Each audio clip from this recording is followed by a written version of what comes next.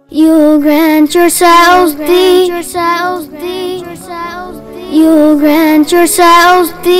right to malign us under the excuse of your so-called freedoms. You blame and accuse us for all the bleak outcomes. Our honor will grow for our good deeds.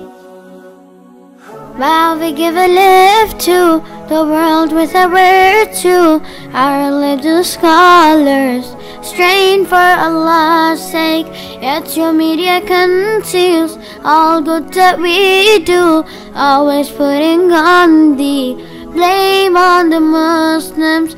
We are the preachers, learners and teachers. Truth is the hallmark of all our speakers. Isn't it still clear? We defend our religion, we educate our children, heeding the rule of our glorious Islam.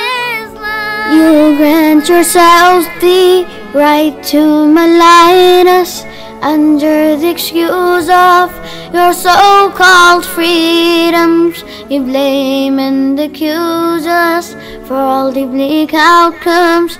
Our honor will grow for our good deeds.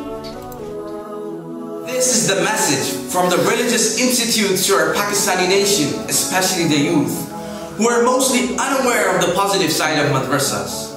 Like in every research and findings, you draw a conclusion based on opinions and observations gathered from all stakeholders. So, it would be unfair if your conclusion regarding madrasas is drawn based on West-influenced media only. We humbly request you to make up your minds about the religious institutes by listening to what they have to say, and preferably by visiting any institution.